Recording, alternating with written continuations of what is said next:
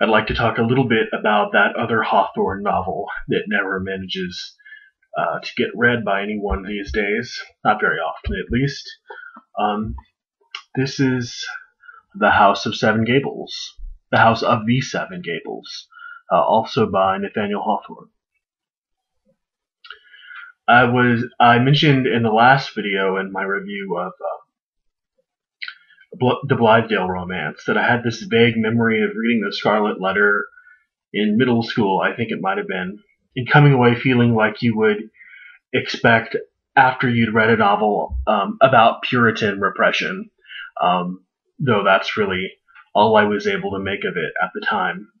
The House of the Seven Gables was like finding a Hawthorne I'd never knew before, one of ghosts, the eternal return of historical memory, and this sort of high Gothic romance. This time it reminded me more of Horace Walpole, The Castle of Otranto, and Matthew Lewis's novel The Monk, than it did the cold Puritanism that I once associated with Hester Prynne.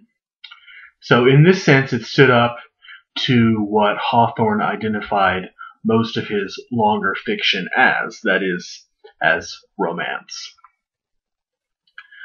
In the late 17th century, the eponymous house, the House of the Seven Gables, actually inspired by a historical 1688 colonial mansion in Salem, Massachusetts, served as the residence of a Colonel Pynchon, who once accused a man named Matthew Mall of sorcery in order to have him hanged, and then stole the land upon which he would eventually build his house.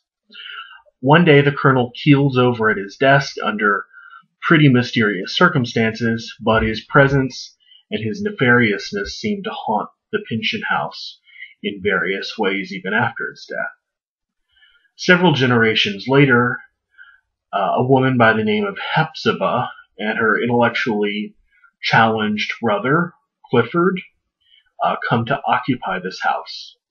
They're both descendants of the colonel, but now the family fortune and their good reputation have sort of withered away so much that Hepzibah has to open a store in her house to make some extra money, and she thinks of herself as sort of an abject failure because of it.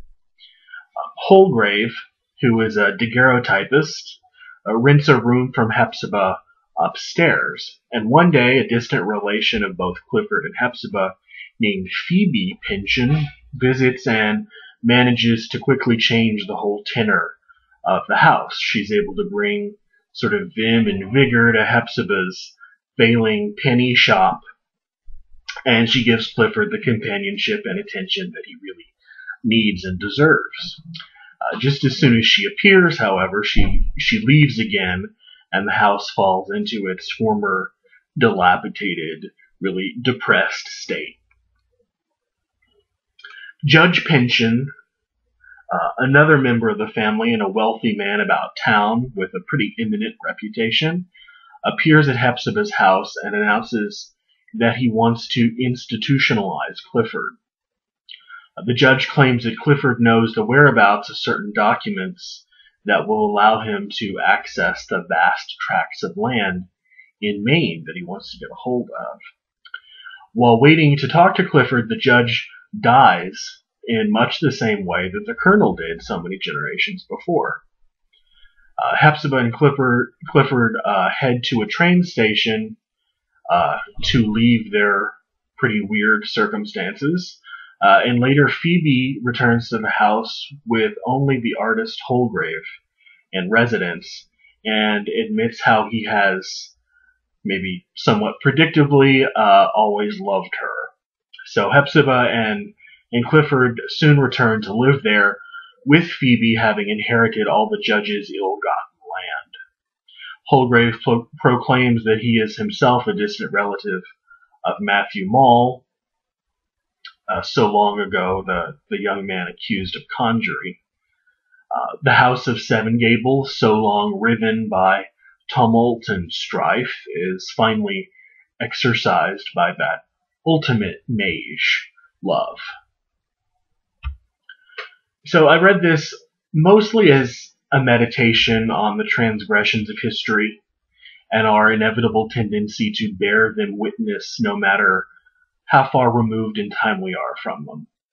Two of Hawthorne's really pet concerns and major preoccupations in his novels. It's pretty interesting how the sins of Colonel Pynchon seem almost to take place in a prelapsarian past, while at the same time having such a profound effect on the characters that are being dealt with in the novel that is the present day.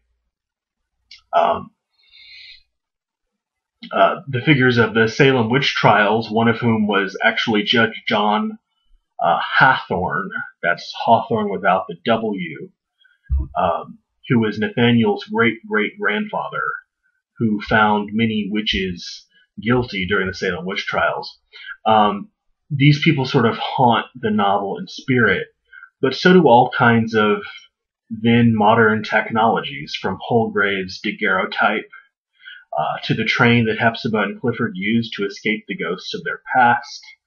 It's just an interesting book. It was first published in 1851, and with the possibility of freedom from the past being really central to the novel and what it's trying to accomplish, Hawthorne might have meant for this to be, at least in some respects, a commentary on the it was, of course, still almost a decade away, but the looming Civil War. As Faulkner, another writer equally concerned with the onus of history and the weight that it bears down on us, said in his famous quote, of course, that the past is never dead, it's not even past. And that, I mean, this is the novel that says that. This one. Not Faulkner.